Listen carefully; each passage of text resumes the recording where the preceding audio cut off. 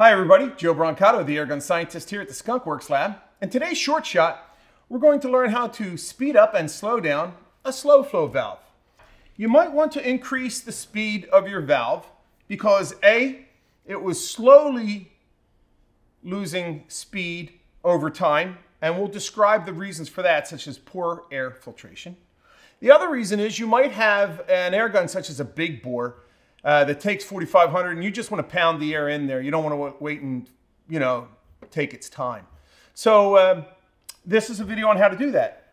The first thing you got to do is you get yourself a valve, and we're going to, if the slow flow is placed in the proper spot, it'll be placed at the bottom of the valve. And we can go into that in another video, but the gist of it is, unless it's here, you're going to get false readings on the gauge.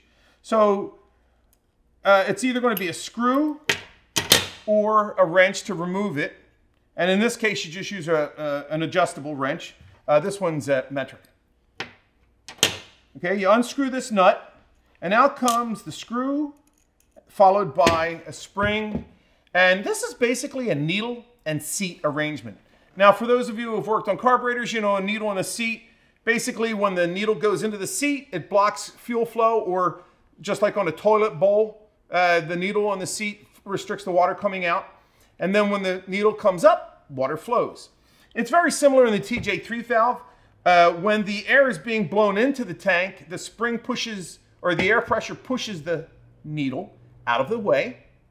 And when you stop filling it, the spring pushes it back into the seat, and it would effectively block it off, except for this little tiny scribed mark right here. And we're going to show that to you. That's the one right there.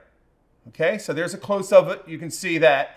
That little scratch right there is all that allows the air to get through. So basically, we've 100% blocked off the air and then just allow that little scribed mark to allow the air through. So, what could be causing it to slow down?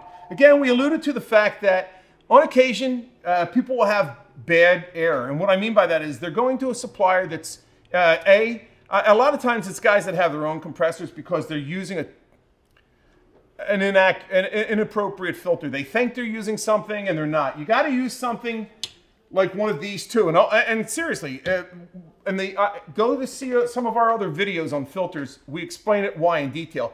In short, you need a filter that A, has molecular sieve, B, doesn't touch the bottle, aluminum bottle, C, is packed tightly, D, has a space for the water to collect and be ejected.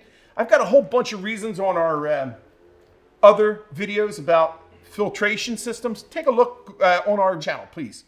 But that's what you got to do. So if you're starting to get that schmutz or something, it's usually a buildup of some kind of just junk, funk, whatever you want to call it, on that taper. And what you got to do is you just kind of got to clean it off. Now, if you just want to speed it up, like say you just got the valve and you're like, nah, it's too slow right off the bat. I want this thing fast.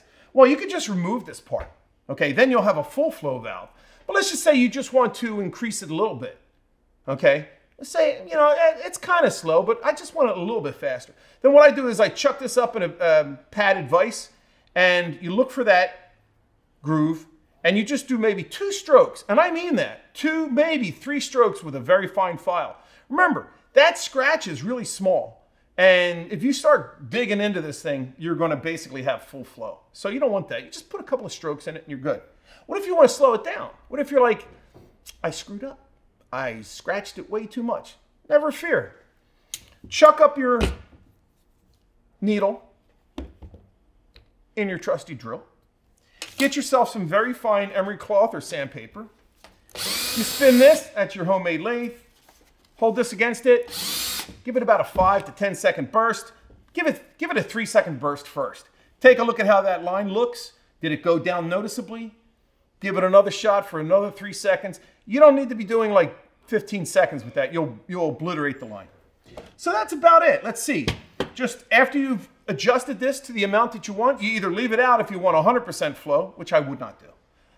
You can clean the scribe, or you can start to obliterate it slightly if you want to slow it down. Put it back in, and there you go. And that's how you change the flow of a slow flow valve. This is Joe Brancato, the Airgun scientist, saying thank you for watching our videos. Take care, God bless, shoot safely, and please remember to like and subscribe to our channel.